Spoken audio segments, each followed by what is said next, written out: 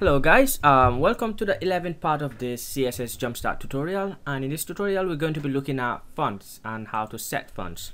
So first of all, let's have a look at what we have in our HTML page here. So if you realize we haven't set any fonts we haven't customized any of the fonts of the H2 element and the paragraph. So let's go ahead and see how we can remedy that.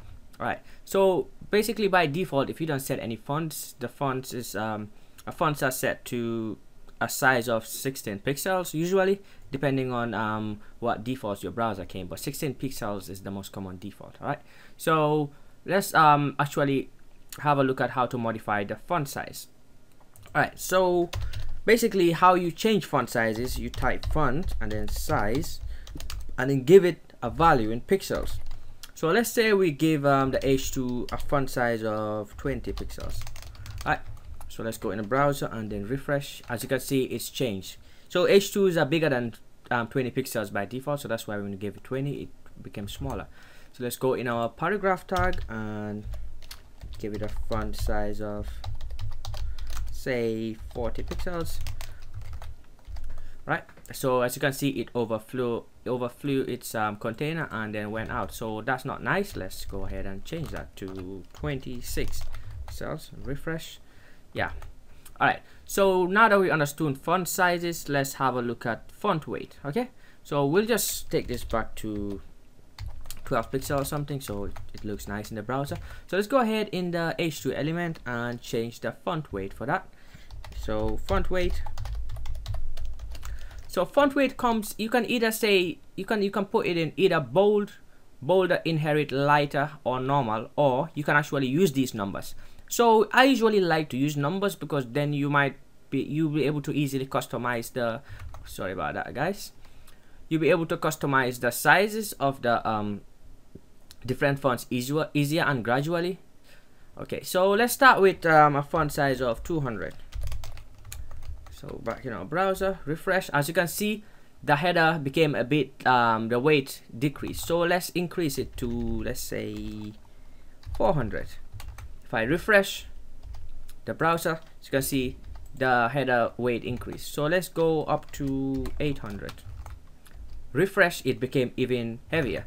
All right, so that's how you set font weights on elements. And next, we're going to say fonts. We're going to have a look at font style.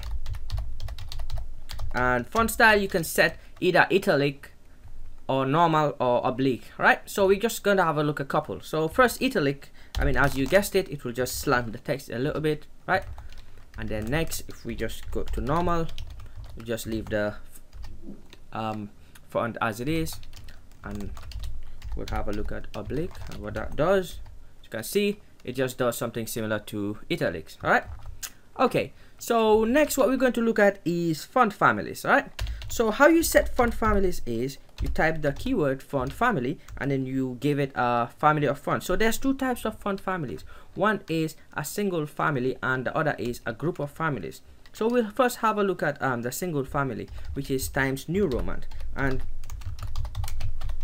if your font family name is more than one word, you put them in brackets. So let's have a look at Times New Roman. So we come in the browser and refresh, and as you can see, it seems like the text was by default Times New Roman. All right, so now let's change this to something which is a group of family called serif.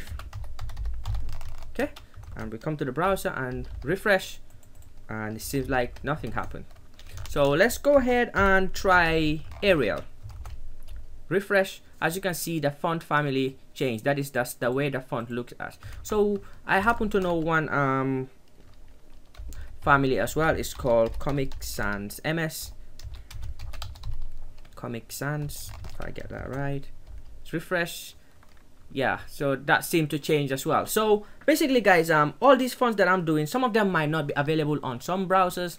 So depending on what your browser has installed, you might not see some fonts having effects. All right, so basically it's a good practice to give your CSS some default fonts to fall back on. So let's say you have Times New Roman, and if you give it some fallback fonts, Arial, and say something like Helvetica. Okay, so basically, I mean, Helvetica is not the most it's not the most widely available font in all browsers. I'm just using it for illustration purposes. So let's say your font family of Times New Roman is not available. Your browser will try to load the next one, and if that's not available, it will try to load the next one. So basically, it's always good practice to give your font family properties a fallback. So just in case the user's browser does not have the first font in line, it will try to execute the next font in line. Okay, alright guys, so there you have it. We've had a look at fonts. So we had a look at font styling and font size and font weight, and actually how to set font families on HTML elements.